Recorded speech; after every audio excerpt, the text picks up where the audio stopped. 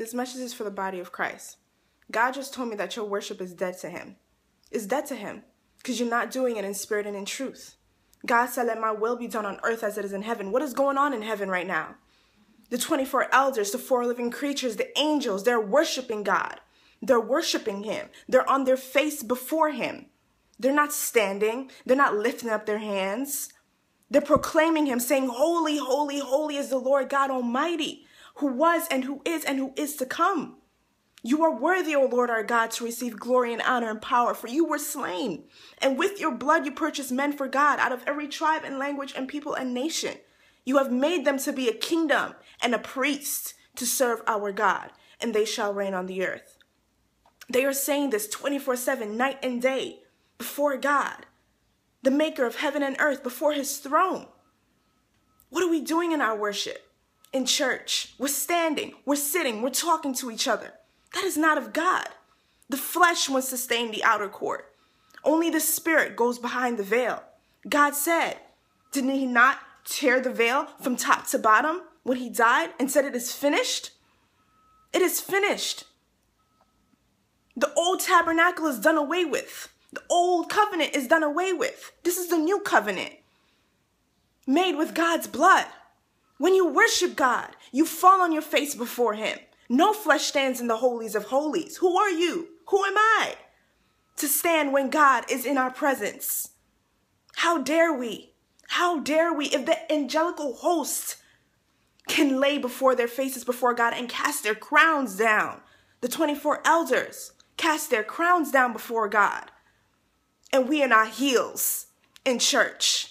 We in our shoes in church. God told Moses, take your shoes off because the place that you're standing is holy ground. Oh, but we want your glory, oh God. We want your presence, oh God. But you don't even desire to do what he says. If you love me, you'd obey my commandments. God told me, what I tell you in the dark, what I tell you in secret, proclaim it to the light. I'm proclaiming this today. The body of Christ needs to wake up. It's the worship that's messing us up.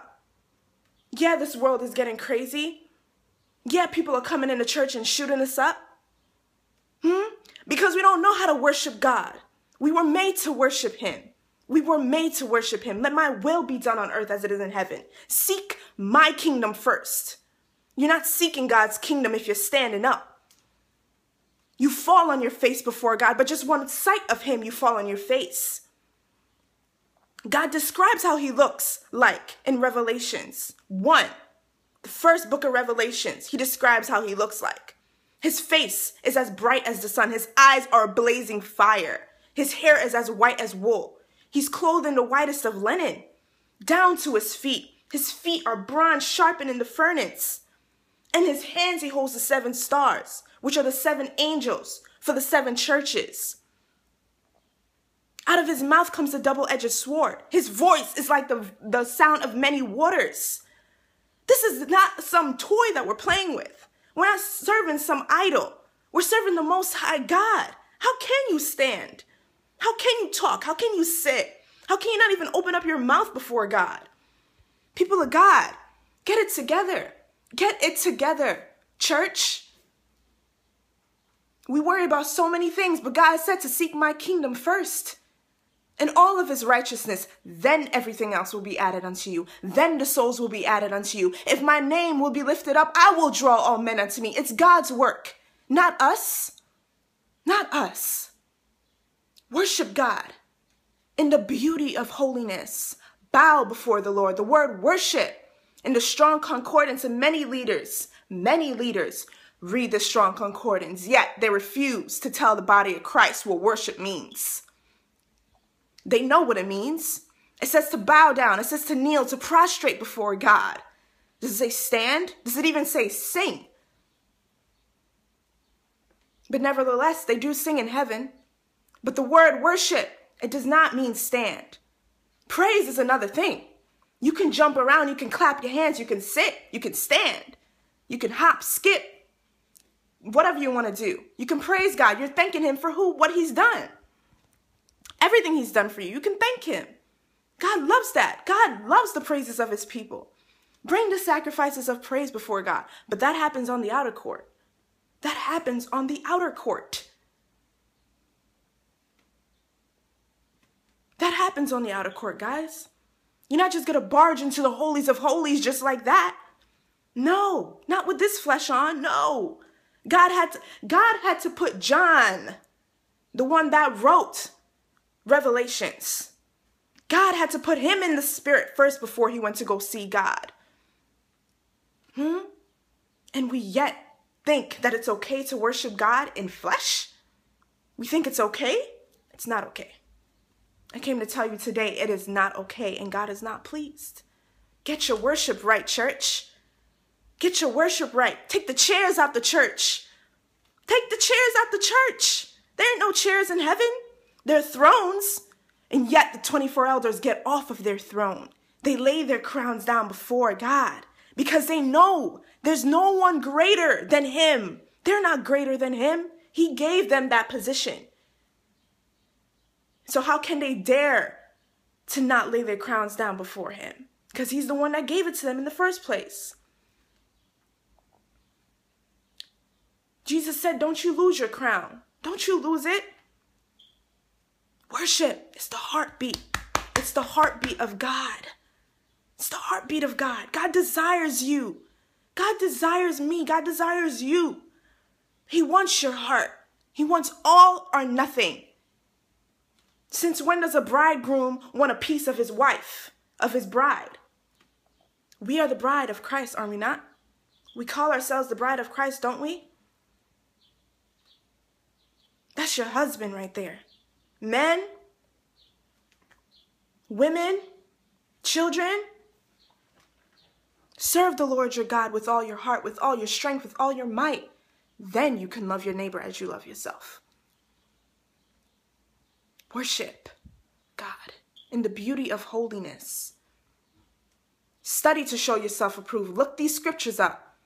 Psalm 29, verse 1 and 2. Ascribe to the Lord, all you mighty ones. Ascribe to the Lord glory and strength. Ascribe to the Lord the glory due to his name. Worship the Lord in the beauty of holiness. That word worship, we know that the original translation of the Bible is in Hebrew. We know this. And in the Hebrew Bible, it says bow to the Lord in the beauty of holiness. That's what the word worship means. The word serve means to worship. Pray. It means worship. Look it up in the dictionary. Look it up. Look it up because I looked it up. But what is the body of Christ doing? We want the glory of God. We want it. But we don't even make an effort to get it. Can we withstand the glory of God? If God really comes in all his power, you're not going to be sitting down. I'm sorry, you're not. You're not going to be standing. It's impossible. It is impossible. Your most righteous deeds are like filthy rags to God. Get off your high horses. I had to get off my high horse. I care not what other people think, because they can't do nothing for me. You can't. You didn't die for me. God did. God died for you and me. It is he that we should hold an account for. It is he that we should care about. Not man. If people don't want to listen to you when you tell them about what true worship is, then so be it. You did your part. I did my part today. Worship God the way that he wants to be worshipped. Then you'll see your life turn around. Once you step into that, the door behind you, it shuts. It's closed. You can't, hey, devil, come back in. No, the door is shut. The door is shut behind you. It's only going forward. You can only go forward from there, up to the top of the mountain. Don't you desire to be with God? Don't you desire true intimacy with God? Aren't you tired of the same old traditions in the church? Going to church every Sunday, going to church every Sunday, yet you don't see no changes in your life? I tell you, I see changes in my life. I see changes. I repented. I said, Lord, my heart is open to you. Expose the enemy. Expose the very things in my heart, in my life that are not of you, that you hate.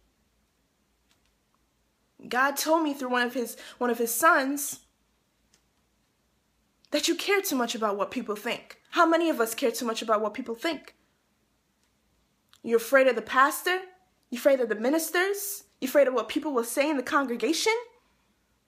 Come on now. Come on. When we stand before God, he's going to ask us what we did with what he gave us. He gave us his son. That blood covenant between you and God, it cannot be broken. It cannot. And if one person breaks that side of the covenant, there's a huge problem. A huge problem.